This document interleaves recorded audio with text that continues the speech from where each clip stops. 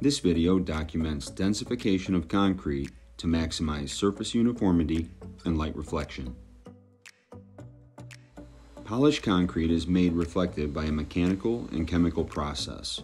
It includes diamond abrasives and a liquid hardener. The diamonds are used to mechanically refine the surface, and the hardener is responsible for fusing loose aggregates into a durable matrix.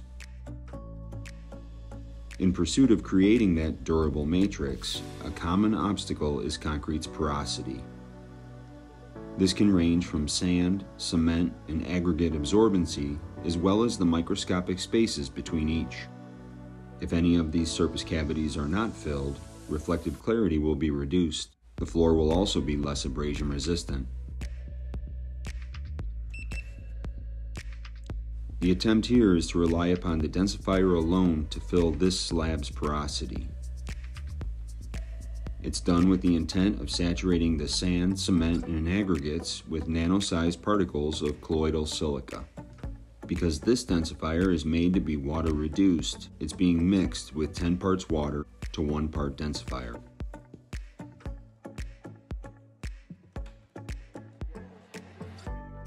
Mixing of the material is as simple as adding the concentrate to a bucket and then filling it with water.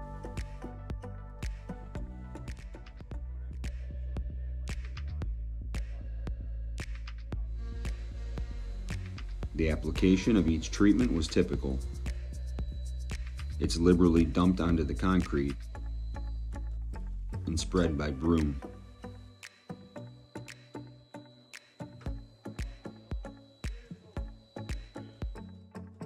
The overall rate of consumption is 60 square feet per gallon. This is the combined volume of all 3 coats.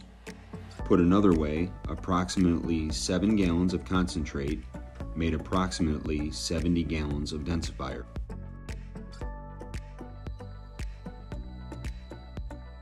Once allowed to absorb and dry, overnight in this case, the next step in the mechanical process begins.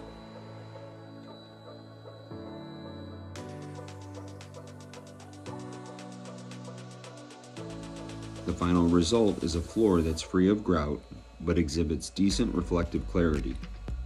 Most of the voids created by trapped air remain, but the absorbency of the sand, cement, and aggregates has been reduced. It's a chemical treatment method to change a physical characteristic.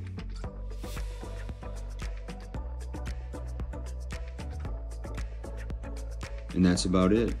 Densification of concrete to maximize surface uniformity and light reflection.